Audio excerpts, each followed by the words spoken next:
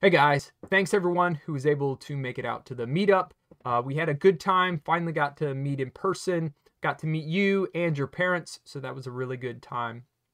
So hopefully we'll be able to do this more often, and you can make some lasting friendships with some of the other kids, because now you know you have something in common, right? So anyway, I'm going to do a quick recap of some of the things we talked about, just so that if you miss something, you have a chance to go back and review it. And for those of you who couldn't make it out, you have something to kind of check out what we did. So I'm going to do a quick transition here. I've recorded this video a couple of times. I almost knocked myself out by almost dropping a computer. So let's give this a try. All right, so this was Computers 101. Again, just try to, come back to some of the basics on, what is a computer, so that as programmers, we kind of know how to interact with it. We know a little bit more about it as well. And that, again, will help us. So some of the different components that we'll see are kind of in the picture, and it really depends on the form factor of the computer itself, right? So this is a desktop computer, but we could be talking about a laptop, or we could be talking about a Raspberry Pi, a server, you name it. The components are probably there in one shape or form. They just might look a little bit different, or maybe they're not required at all, and so you're not going to find it, like the optical drive. I have one in my desktop that I'm recording this on, but I definitely don't have one on my laptop, and maybe I don't need it there, right? So again, it depends on how you're going to utilize the device. As we start to look at these, we may find commonalities between different systems, so regardless of form factor. But we also might find that some systems don't have these at all. So are they really computers, right? And so those are questions we can start to ask ourselves. So what is a computer? Well, according to Wikipedia, a computer is a machine that can be programmed to carry out sequences of arithmetic or logical operations automatically. So that would qualify most of our electronics in some way, shape, or form as a computer, right? Well, that may be helpful, may not be helpful. I tend to say that, hey, a computer is going to have some type of processor. It's going to have some type of memory. It should be able to do more than one thing, hopefully at a time. And there are different ways that we can interact with it, right? So in the case of like a Arduino, right? So I'm going to attempt here, if my camera will work out. Execute. All right, look at that. That worked. This is an Arduino. This happens to be one that's made by Elegoo. But essentially, they're all built off of a common platform. And they kind of all do the same thing. So if you can program one Arduino, you can program another, right? And so essentially, I can program this through the USB port. It has a microcontroller on it. I can take a piece of software that I wrote. I can upload it to this thing and then interface through some of these sockets and pins. I can interface those with external components, right? And so that thing's going to execute whatever I wrote, right? Well, it's only going to execute the things that I wrote. It's not going to do that plus some other things, right? And so that's kind of where I draw the line of, can it do more than one thing? No. Is it kind of generic in that I can have it doing multiple things? Well, in the case of the Arduino, it only does what my one program that I uploaded to it. And so I tend to not consider that a computer, but at the end of the day, the whole point of this is to kind of learn some of those common components, right? And so if I transition back to my desktop, cool, that worked. Instead, I have a different board, and I guess I didn't have to transition for that. Although the focus isn't that great on my camera, this is a BeagleBone Black, right? And so it's very similar to the Raspberry Pi, but this has memory on it. I can get external memory by putting an SD card in the back here. And so this runs a full operating system. So this one's running the default, which is Debian. And so it runs a web server. It does all sorts of different things. So I definitely consider this one a computer, right? And so the Raspberry Pi kind of falls into that realm as well, where I can run a full operating system and it's happy to do that. I can do multiple things at the same time. So I tend to consider that a computer, right? So going forward, there's lots of numbers that, you know, we may see when we're looking at these components. And you'll often see different abbreviations made. And so we kind of need to understand a little bit about the metric system to understand what those abbreviations mean, what those numbers mean, right? And so if I have a single unit of something, it could be whether that's a bit, it could be whether that's, you know, transfer something. It doesn't matter what that one thing is. As soon as I get to 1,000 of those things, I typically put kilo in front of it. If I get 1,000,000 of them, I consider that mega. If I get 1,000,000,000 of them, I consider that giga.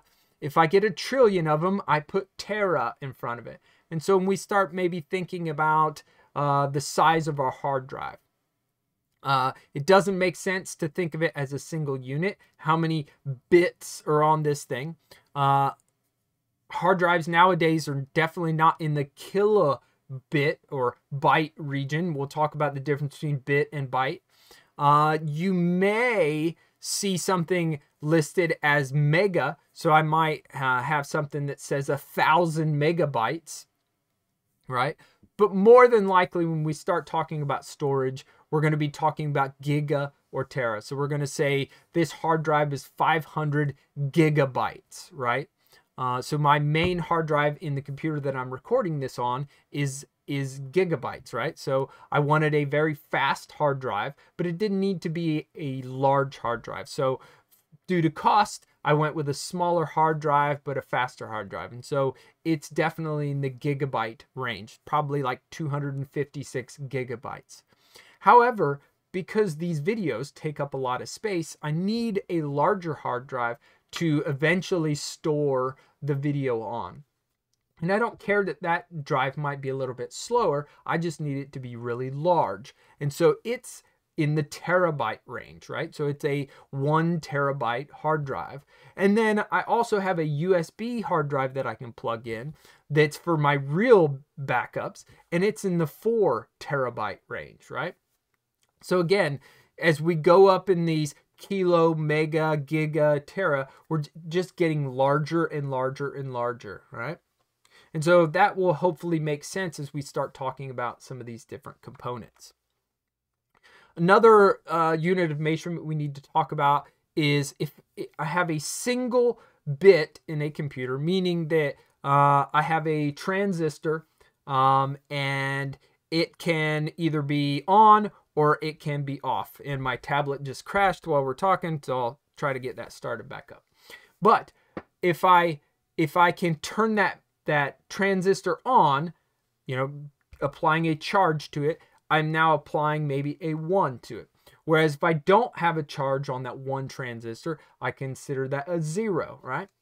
Well, as I put all these transistors together to do something, right, I typically group them in sets of 8. And so you'll see byte referenced a lot of times. And that's nothing more than 8 bits being grouped together. And so as we move forward, anytime we're talking about bits, you'll typically see that as a small b. So in the case of here, we have 56 kbps, that's kilobits per second. And that's like a transfer rate. So in the old days, before we had Wi-Fi and all these different things, to get on the internet, we had to hook our computer to the phone line. And so we had a modem that would basically connect to that phone line. It would make a bunch of noise like, and your parents probably remember that quite fondly, but essentially that was transferring data from our computer to our internet service provider who gave us access to the internet. And then they would transfer data back to us, right? Well, the modem had to be rated in how fast it was. And so a good modem was a 56K or 56 kbps modem, right? So that was a big deal to get onto a 56K if you had something that was slower before. However, when we start talking about maybe our RAM in our computer, it doesn't make sense to talk about it in bits because it's much larger. And so we typically refer to that as gigabytes. And so you'll see the B there for GB is capitalized. So we know that's a byte, not a bit, right? And so again, talking about memory in our computer, it's typically in the gigabyte or terabyte range, right?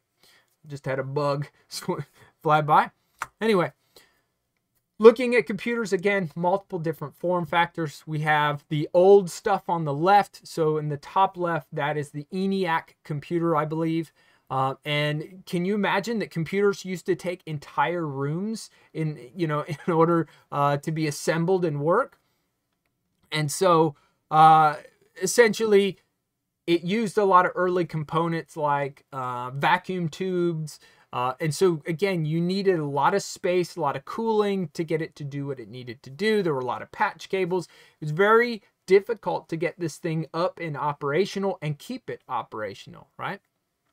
And so we went from that down to something that there is at the bottom left. That's an old PDP. And so those were some of the original systems that helped tie what was considered the early internet, the ARPANET. So it tied universities together. But again, look at the size of it, right? So this probably also used vacuum tubes. I don't remember exactly, but again, components back then were very large and very limited. Now we move to the right side of the screen, and up in your top right, that's a laptop that we're all used to seeing, right? So we went from vacuum tube technology to transistor technology. And so the transistor essentially made computing much more efficient, much more reliable, and much smaller. And so we're able to pack a whole lot more capabilities into these small form factors that we couldn't do with the systems on the left. And then there at the bottom right, that is a Raspberry Pi, right? So it has a lot of capabilities all built into it that you can fit now in the palm of your hand. But if you think about it, you have some of those same exact capabilities in your phone, and you've been carrying your phone for quite some time. So again, we're going to see that form factors are different, but some of the components between them are the same. So the first component we'll talk about is the motherboard, and this becomes basically the central nervous system for our computer. So the picture you have there is for a typical desktop computer, and its main job is to tie various cards together, your processor, your RAM, all these different components all together so that they can basically operate. But it doesn't have to be, that form factor. Obviously, you're going to have some type of motherboard in your phone, and that's much smaller, but your phone is going to have a processor. It's going to have some type of memory that it has to interact with.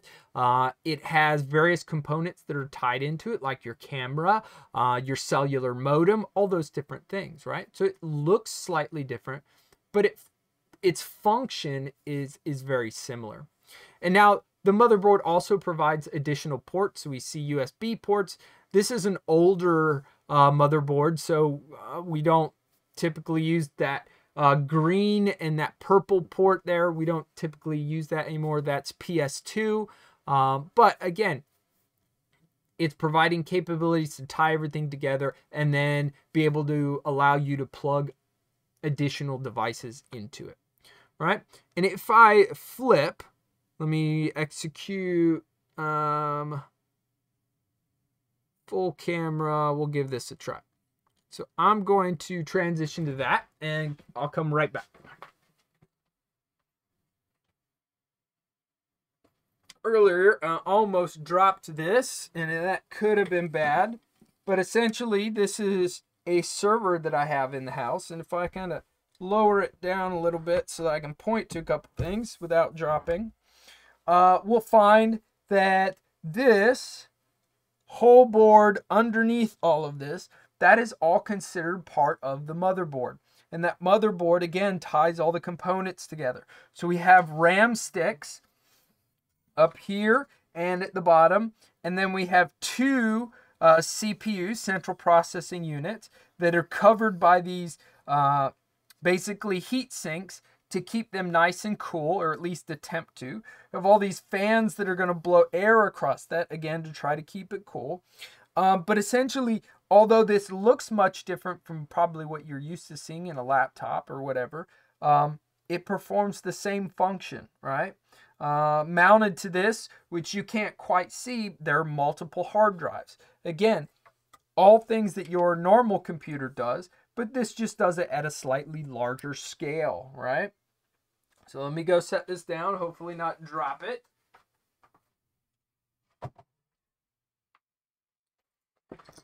All right, I'm back. All right, so let me transition back to my desktop. Now we have our central processing unit. So the central processing unit is like the brain for our computer. It's what your computer or your program is executed on, right? This is what takes the stuff that you wrote and it makes it a reality. It makes the system do something, right? And so we'll see that, you know, it's typically rated in gigahertz, right? So we haven't seen megahertz processors, at least in a traditional computer, in a long, long time. However, what we did find is they got faster and faster and faster. And, you know, the companies that build these, Intel, AMD, you know, stuff like that, they were able to make smaller and smaller and smaller transistors. But it got to the point where going faster and smaller was getting really difficult just due to the laws of physics, right? You can only make it so small. You can only make it so fast before weird stuff starts happening, right? Where maybe it bleeds over into a component next to it. So instead, what we ended up with is, instead of maybe a single processor in your computer that goes super, super, super fast, they ended up making a processor that has multiple cores, and to your computer system, it acts like it's multiple processors, right? And so on my desk here, if I open it up and let me try and, let's see, desk cam, there we go, and we'll transition to that. What we have is, this is an older processor, right? Not super new, but not super fancy, or not that different from what you currently see. So it has a big metal portion here to the top, and we would typically put like this paste on the top of it, and that paste so that would do a good heat transfer between the processor and whatever heat sink I mount on it. So think back to the server we just looked at, has these big heat sinks, because this processor, you know, as fast as it's going and as hard as it's working, it gets really, really hot. And so we need a way to bleed off that heat so we don't ruin the processor. So that's what the top is good for, is bleeding off the heat into a heat sink of some sort. The bottom here has all sorts of different pins. So if we look at this one, this is very smooth. There's very, you know, little bit of bumps, and that's the interface between the processor and the motherboard. But the one we saw in the picture just a second ago, and I'll kind of flip back to it, it had individual pins. So you would line those pins up. They were basically, it was a socket that would slide down into, you know, these holes in your motherboard, and then you would lock it in place, right? And so, again, that's how it interfaced. But essentially, this is a really old processor, and yet it had at least 2 cores in it, right? And so, from the perspective of my operating system, it would think I have at least 2 CPUs that I can use to execute operations. And so, it can have something different executing on one core as opposed to the different core. And now I can do multiple things at the same time. So if I transition back, there we go. So again, we see the one in your picture has actual pins. And again, that's just a way for it to interface with your motherboard. And so the picture there to your right or bottom right, and I know my video is kind of covering it up, but essentially you kind of see how there are different components in there, different boxes in there, and that's essentially showing you there are 4 cores in that thing. And so it operates as if it's 4 different CPUs. So even though we couldn't make it faster, we could make multiple cores in the same kind of box, right? Now, maybe it's definitely in my lifetime, probably not so much in yours, but we had 32-bit processors. Now pretty much all processors are at least 64 bits, right? And that's because we gained in efficiency with being able to move 32 or 64 bits of data at a time, right? And so as we start shuffling around data in and out of our processor, doing operations on that data, if I move 64 bits in the same amount of time that it used to take me to move 32 bits, I've now gained in efficiency, right? I can move twice as much data in the same amount of time. And so most processors nowadays are 64 bits. All right, so now we talk about RAM. So we have a brain. We can think about things really hard, but we need a place to store those memories, right? And our RAM is kind of like our short-term memory. These are the things we're executing right now, the things that we're thinking about right now, right? And so those are our RAM sticks, and they're typically rated in gigabytes, right? And so you'll typically see a traditional computer have 4 gigabytes of memory or 8 gigabytes of memory. I think the computer I'm currently sitting on is got 32 gigabytes of memory. The server that I showed you before, I can't remember. I think that one has 24 gigabytes of memory in it, right? So again, it depends what you're trying to do with it. Your typical laptop, the STEM Club laptops that you sat on this weekend, those all had 8 gigabytes of RAM in them. But again, this is where the things that we're currently thinking about, this is where we store that data. Okay, so if you could see in the picture, there are different shapes or different sizes, really. The stuff that's on the right there is more akin to a laptop. The stuff on the left is more for a desktop computer, right? And so if I transition again, I can, oh, there it went. There are, again, different kinds of memory. So that's one. But thing to notice is this one has a notch right here. And this notch helps me line it up in my computer. And my tablet just died again. Go figure. It's doing a full reboot. Anyway, I have this notch here, and that helps me line it up in the computer so that when I go to stick it in the computer, right? So I'm going to slide it down on that notch, and it typically then snaps up and in place, right? But again, I'm aligning that notch and making sure it's fitting correctly. All right. But again, they can be in different form factors. These are pretty old sticks that I got rid of in my systems years ago, and for whatever reason kept a hold of, but at least now you can kind of get a feel for it. Now, again, that was more desktop style, but I have an old computer here, and if I can try to get it, we can see that it has RAM. So I've taken the back off of this old netbook, and what we can see is we do have a RAM stick in here, right? And there are these little tabs that kind of, if I pry them apart, that memory kind of slides up, and now I can take it out. And so you can kind of see the notch right there. And so again, all I'm doing is, well, other than getting my big fingers stuck in here, I'm aligning the RAM and the notch, sliding it down in there, and in this case, it pushes down and in place, right? But that essentially makes it easy now for me to upgrade the RAM on this computer. So typically, a computer maxes out at a certain thing, maybe only accepts a certain size of RAM. This being an old netbook that it's way out of date. It doesn't get very big. I think maybe I can put 2 gigs of RAM in this thing, and that's about it. Not that it's really operational anymore. Anyway, but for our demonstration, that's good enough.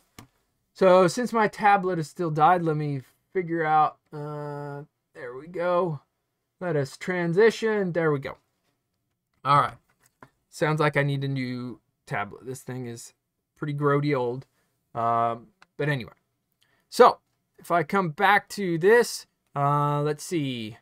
Yep, this is, again, short-term memory for the computer measured in gigabytes. And we will move on. Hard drives. So our hard drive is more like our long-term storage, right?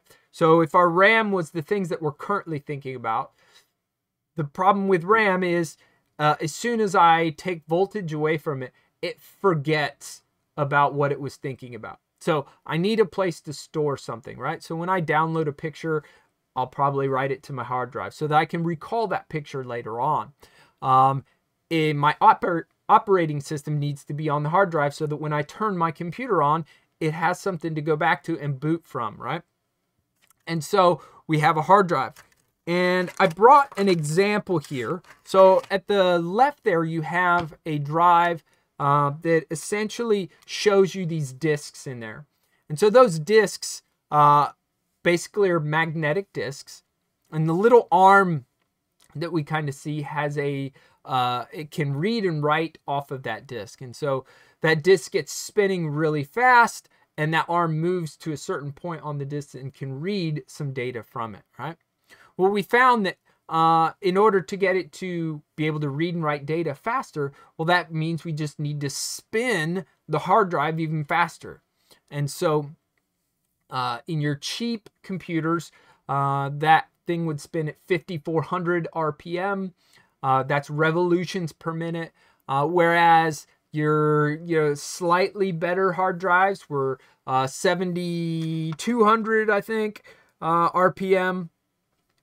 Anyway, so they would spin, a little bit faster, which means we could read and write to that hard drive faster. And if we needed more storage, either we put more platters, more of those disks in there, or we, made where we stored the data even tighter together, even closer together, so we could store even more on one disk. That also meant that the little arm that would read had to be more accurate.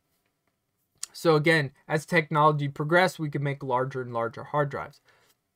But there's a limit to how fast we can make it. My server hard drives spin at like 15,000 RPM. Again, super fast, but again, I'm still relying on something to spin. And because it has to spin, it takes time to get up to speed. Maybe those motors go bad. And so on the bottom right, this is where we've gone now. These are solid state drives. That's why you see SSD written there. And particularly this one is an NVMe. And I don't remember what NVMe stands for, but essentially there's a form factor that it's going to prescribe to. And in this case, this is a 2 terabyte SSD, which is probably not exactly cheap, but being that, technology progresses, it's getting cheaper and cheaper, right? And so my main hard drive in my computer is an SSD hard drive. It is a solid state drive, which makes the transfer rate faster because I don't have to spin these disks up. I just have to read it from some point on this stick. And so it's much, much, much faster. And it's more efficient too. I don't need as much power because I don't have to spin. I don't have a motor that has to spin things, right? And again, as we're talking about these drives, we're either talking about gigabytes, or in the case of this one on the bottom right, it's terabytes. So it stores a lot of space. So I'm going to transition back if I can find my mouse. And I have an example of a spinning hard drive. And this one has a bunch of fingerprints all over it because, we all got to have a chance. But essentially, you have these disks that spin, right? So this is going to get spinning really, really fast. And then this arm is going to move out to a certain portion of the disk. It's going to read that data off of that stripe. Maybe then it has to jump out here and read this data, and then it has to jump out here and read this data, then it has to jump back here. So it's constantly moving depending upon what you're trying to get off of your drive. And that moving around and that having to jump around the disk makes it slower. So in the old days with these style hard drives, especially with Windows, you used to have to defragment your hard drive, meaning, oh, at some point in time, I wrote some data out here, but there wasn't enough free space, so I wrote a little bit of it up here. And so you get data all over your hard drive. And if it's all over your hard drive, then this little arm has to jump back and forth, back and forth, back and forth, trying to read that data. And that would, again, slow things down. So you go through and defragment your hard drive, meaning it would say, oh, this data goes with data up here. Let me put that all together in this place over here. And that way, the next time I need to read it, it's all in the same place and it's faster to do that. With the solid state hard drives, because you don't have that problem, you don't have to defragment your hard drive. And so again, another efficiency gain by not using these old spinning disks. But again, right now, these spinning disks are pretty cheap. But solid state drives are getting very competitively priced, but still not nearly as cheap as one of these old spinning drives. Okay. So that's enough for hard drives. So we had our CPU that this is how we're going to think.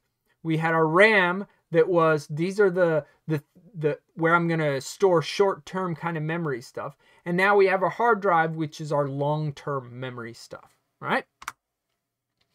So let me go there. Now, I don't have a GPU to show you because the only one I have currently is in the computer that I'm recording on. And at the moment, they're really expensive, so the only spare one I had, I gave to a friend. But suffice it to say, the GPU is our graphics processing unit, right? And so this is what helps us display video, convert video, all sorts of different things. Anything dealing with video probably goes through your video card. Now, not every computer has a dedicated GPU like you see in the pictures here. Like my laptop. My laptop, it's built into the system. There's no dedicated card in there. And so they save some space that way. They save some power that way. And so your laptops can get thinner, lighter, and more energy efficient. But when you do have a dedicated GPU, again, it maybe makes it easier to play games, record videos, convert videos, all of those different things. If I, when I finish this video and I have to render it in a format for YouTube or whatever, if I just did it with my processor where I'm converting that video, it may take an hour to do it. If I do it with my GPU, it will take maybe 15 minutes. So an order of magnitude faster to do it on my GPU. Now, because they're, good at these sorts of things and lots of people are streaming nowadays, and because people have found they work really well with things like machine learning and the big one, crypto mining, it's hard to get a hold of a GPU and they're getting really expensive. But if you can get your hands on a decently priced one, your computer can definitely use that bump in power. Now, the bottom left, we see there are multiple ports on this GPU. And what we see is this supports on the bottom left VGA. Then in the center, that's HDMI. And then on the right, there is DVI. Right? And those are different display technologies. So it depends on the kind of monitor you might have or the cabling. Depends on which one you have. So for me, my GPU also has 3 different style ports that way. I happen to be using 3 monitors right now. And so I'm using all of those ports, using different cables to the different monitors. Okay? But your GPU has its own processor, which is why the bottom right one has these 2 big fans on it. It has to keep those nice and cool. It also has its own RAM. So as it's dealing with video and it's having to do conversions, it doesn't have to send that data all the way back up to the main processor to get loaded into RAM. It can do it all on the card, which again makes it that much more efficient. Okay, so those are the main components in our system, but oftentimes just having our system sitting by itself is a little bit boring, right? We want to get on the internet. We want to interact with our friends. We want to play games online, right? And so we'll have some type of network card. So in this case, the bottom left, this is a style of Ethernet card that uses either Cat5 or Cat6 cabling. Typically transfer rates are in the megabits per second, if not gigabit per second, right? So that was typically how we connected our systems. And the computer that I'm recording this on currently is connected via Ethernet, cabling Cat probably 5 cabling to my wireless router, because it was a faster transfer rate, a more consistent transfer rate for that. However, it also has wireless capabilities. And so you're going to see different form factors for these wireless modems, and they're typically rated in the 2.4 gigahertz. That's the amount of, it's basically the wireless, how fast it basically goes back and forth. And we can talk more about radio frequencies and stuff like that in the future, but 2.4 is a little bit slower than 5 gigahertz. And so 5 gigahertz is something new within the last couple of years. Probably not in, I consider in the last couple of years, probably not so much in your lifetime. But essentially 5 gigahertz has improved throughput where it can transfer more data faster, but it may not penetrate walls as well as a 2.4 gigahertz modem or wireless modem can. Either way, the bottom right shows a chip that might be in a laptop or maybe in your tablet, right? And that provides those wireless capabilities. And somewhere, oh, here it is. Somewhere over here, I have an example of that. So if I transition, hopefully you can see it. It's super small, and my camera's a little bit crazy, so it's hard to see. But essentially, I'm going to line up and screw this down. I got to line up these with some slots. What you can't see, because it's so super tiny, and I doubt my thing is going to focus. No, it's not going to focus. It's not going to play. But there are two very small attachments up on this corner, and that's essentially where the wiring for my antennas would be in my system. And that's a little bit easier to see if we go back to the netbook that I had earlier. So I have a wireless card in here. So it's almost the same form factor, but slightly different from what I had in my other system. So again, there are different standards for these cards. So you'll need one that makes sense for the type of system you have. But essentially, we can see the antenna wires coming off. Antenna wire coming off. So one's probably transmit, one's probably receive.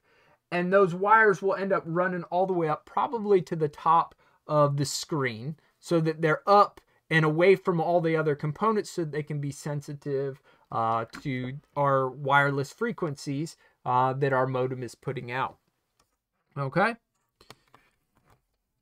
So again, that is there to attach to our wireless thing. But again, maybe in your desktop, again, different form factors. So let me go back. You might have a whole card dedicated to that. So this one has 3 ports that we can see here. And I can hook up, 3 different antennas to it. And then this would plug into my motherboard and allow me to connect to different wireless networks. Okay, so again, depends on the system that you're using, what form factor you need, but essentially same capabilities. I'm trying to wirelessly connect to some other system. All right, probably getting a little long on time here, so I'll try to hurry up. We're towards the end anyway. So we have our operating or our hardware, and that hardware needs to be able to talk to maybe the operating system that's running on our computer inside of our operating system, we've loaded different applications, and that's typically how we as a user are interacting then with our system. We interact with some application. That application is interacting with our operating system. Our operating system is then interacting with the hardware that we just kind of discussed. And so, what is this? Well, there's a small little bit of firmware on our motherboard, and I don't have a good way, or I don't have a good example of it other than the picture here. But essentially, if I get my mouse out, this chip right here, we can see says Phoenix BIOS, right? And so this is the basic input output system that is basically firmware that allows for our hardware components to talk, right? And so in our meetup, we had our laptops boot into BIOS, and we could see where the BIOS allowed us to make changes to the hardware, like which boot device it was going to look for first. Was it going to look for our hard drive? Was it going to look on our network card to see if it could boot from the network? What about a USB stick? Is it going to boot from that one first, right? So the BIOS at that real basic level allows us to interact with the hardware and kind of becomes like a middle layer between the hardware itself and the operating system that's going to kind of sit above it. And so sometimes when we're setting up a new system, we need to be aware of that because we're going to have to boot into BIOS to make some changes, right? So maybe, again, we're changing the boot order that things boot up in, or we may be changing how it's going to read from a hard drive because there are different standards, SATA or RAID. And so those things all kind of come into play, right? So I think this is basically, no, I guess we got one more slide. And that was, now that we have gone from the hardware, our BIOS allowed us to interact with it. Now we have our operating system that we're typically, used to seeing on a regular basis. So at the bottom left there, we had Windows. The kids had a good time guessing what each of these was. They pretty much knew, right? So then we have Android. Some of us have Android phones. So that's running the Android operating system. A lot of tablets are running Android. There in the middle, we have Chrome OS. So some of our students have Chromebooks at home. A lot of the schools are sending out Chromebooks. And so you may be interacting with your system through Chrome OS. And then there's the older kind of, or slightly older emblem for Apple. So that could be running Apple iOS on our phone, or, like my wife has a MacBook Pro. So that again runs Mac OS on that.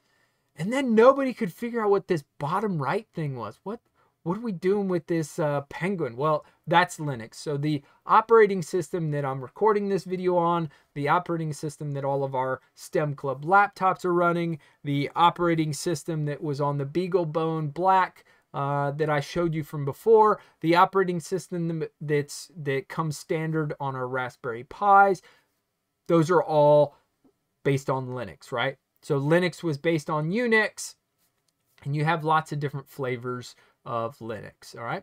So we have our hardware, we had the BIOS that kind of sits between the hardware, and now our operating system, right? And so this is where we're going to write our applications. They'll interact with the operating system. Operating system will utilize not so much BIOS during operations. It kind of does more of the setup work, but then it'll interact again with hardware, right? And that's our CPU, our short-term memory RAM, our long-term memory hard drive. Maybe we have a graphics card, and then all sorts of different components that we can plug in, like our network card, our our keyboards, mice, monitors, you name it, right? So I'm going to pretty much end it there. This video has gone pretty long. And I want to make sure, again, we just covered some of the material again. If you have any questions, feel free to reach out to me, and I'll try to answer them as best I can, or I'll have something prepared for our next meeting. So thank you guys for watching, and have a good day.